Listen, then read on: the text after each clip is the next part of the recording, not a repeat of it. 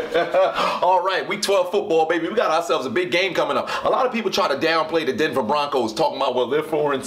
This is going to be easy W. Absolutely not. We haven't won a game in Denver since 2009. The last time we won a game there outside of 2009 was the AFC Championship back in the 2005 season. All right, game was played in 2006, but I digress with the goddamn semantics of what the details was. But nonetheless, all right, this is a tough place to play. You got the altitude in the air out there in Denver. You got South Park, Colorado, people out there from South Park flapping head Canadians. We're not dealing with none of that other stuff. We got to talk about what's going on the field. We got ourselves a big-time injury. We got 2 injuries, I might add. 1, Gilbert is still not playing. 2, it is not back either. You saw the severity of what happened on our defensive line this past game against Jacksonville, at least in the first half with Tuitt being gone. So Alu, I'm going to need you to step up. All the other interior linemen, I'm going to need you guys to step up as well. Hargrave, I'm going to need you to do what you did last week. That was get to the quarterback. That's what you were able to do. I believe he had 2 sacks on the game. I'm going to need to see that as well. Offensively, all right, I'm not too worried about the Denver Broncos defense. They're not the no-fly zone they were in the prior years, all right? Chris Harris is not the same elite corner he once was. He's still playing at a very good level, just not at the upper echelon that he was a couple years back. So I'm confident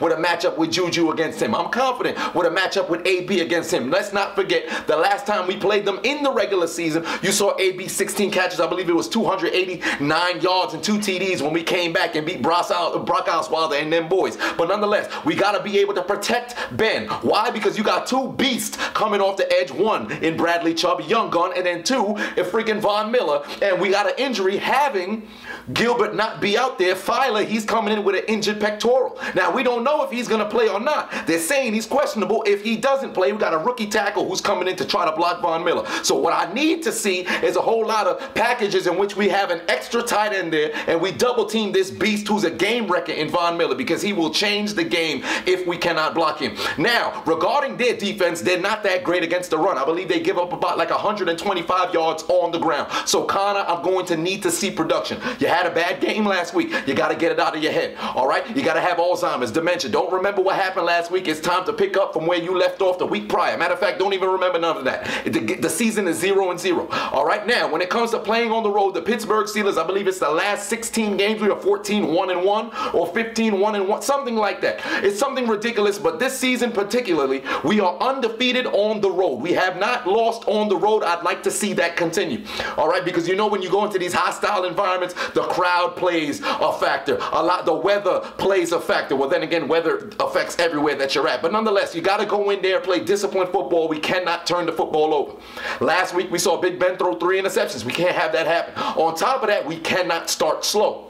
We have to play our brand of football, and we cannot come out here and start slow. We see what we've been able to do throughout the entire season. That is making adjustments when we have to make them. But we have to come out firing, especially when we're playing on the road. We can't have a repeat of what happened last week, because you're not always going to get comebacks like that week in and week out. This Denver team is way better than what their record shows. Case Keenum has showed he has poise when he's playing in the pocket. Might I add, Phillip Lindsay coming out of that backfield, he got some patience when he got the ball, because when he sees the hole open, he hits it, and he's got that breakaway speed to get into the end zone. You saw it last week against the Chargers when they played there. All right, so we got to be able to play disciplined football. Our defense got to make tackles. We cannot continue to have this arm tackling dance going on. You saw last week we could not bring Fournette down in the first half. Why? Because our defensive line wasn't getting the penetration that we needed, and on top of that, the linebackers was trying to make arm tackles. When the secondary stepped down, we was making arm tackles. Can't do that against Phillip Lindsay. Can't do that against Royce Freeman. Can't do that against Devontae Brookner if he's even in the game.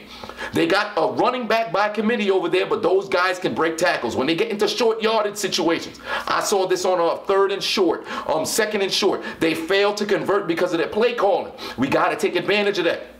Defensively for us, at least on our D-line, like I said, we got to get our penetration. But our linebackers, also TJ Watt as well, whatever the hell you want to call him, a flex DN linebacker, whatever the case is, I'm going to need some more sacks from you. We need to get disruptive on the defensive side, because we're leading the league in sacks. But when it comes to takeaways and taking the football outside of their hands, we're not doing it as great as I would like to see. Our turnover differential, I believe we're still in the negative. Let's try to change that. We got to get our hands on the football, take it away, and put our offense in a a better position going down the stretch, because we understand we have one of the higher explosive offenses in the league. Our defense is starting to get it together. We're holding people to less yardage. We're holding people to less points. We're sacking the quarterback, but we got to get our takeaways up if we want to be able to contend with these high-powered offenses, with the Saints of the world, with the Chiefs of the world, if we see them in the postseason and all that other stuff. So we got to make sure we take the ball out of their hands. But nonetheless, this particular game, run the football and protect Ben, will be able to win this game. Bottom line. But protecting Ben is imperative. If we block for this man, I have no sort of concern about him being able to throw the ball to the receivers out there or handing the ball to Connor and being able to run the football. The number one concern this particular game, block.